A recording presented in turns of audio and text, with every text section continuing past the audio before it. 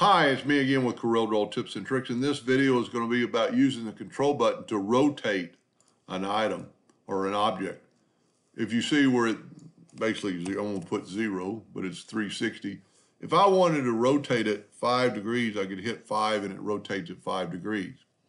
But if you kind of wanted to do that on the fly, and I've got mine set on 5 degrees, I'm going to hold down the control button, double click on the rotation, and I'm going to move it up. It stops at 5 degrees, 10, 15, 20, 25, 30, any degree you want to rotate it in a 5-degree increment. Now, I just changed mine so it would work like that, but if you go to Tools, Options, and Corel Draw, and go to Edit, the default is 15 degrees. So I'm going to hit OK and hit 15. Now we're going to hold down the control button, double click it till we get the rotation. The first click will be 15 degrees.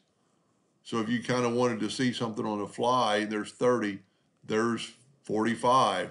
It'll stop on those degrees. Pretty cool, pretty handy when you're doing some stuff and you want to, look at it before you actually rotate it to see what it looks like. Anyway, hope that helped. Thank you for watching.